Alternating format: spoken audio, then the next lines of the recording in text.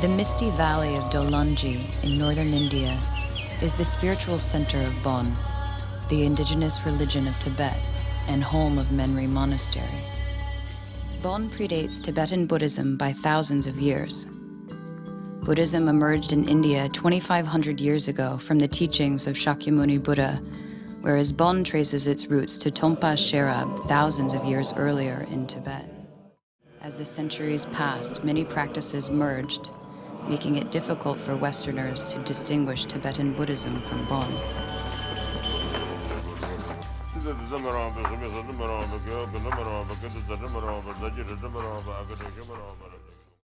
Lama said, Tibet's native religion is Bon, native culture is Bon. He always said, this is important for him.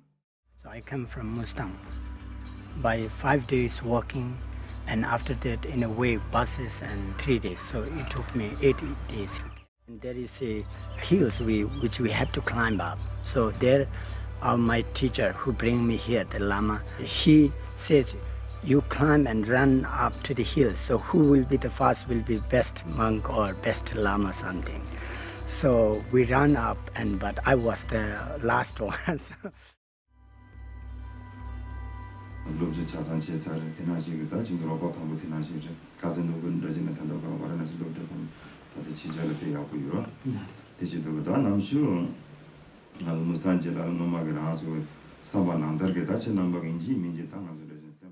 don't want to send him back.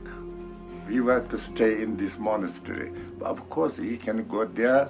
This, I said, I agree. This, you can do these things. They educated these young people and must go back to their home. That is for keeping for the traditional way to treatment for the people. Now Asonam begins his journey to his family's home in Panling, which he left so many years ago. This natural gateway between Mustang and Tibet has served as a trade route for millennia. Asonam plans to bring master woodcarvers and tanka painters residing at Menri to his village to instruct the locals in these fading arts.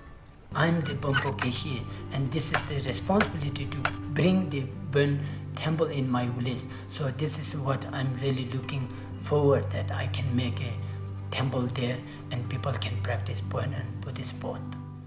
We are important.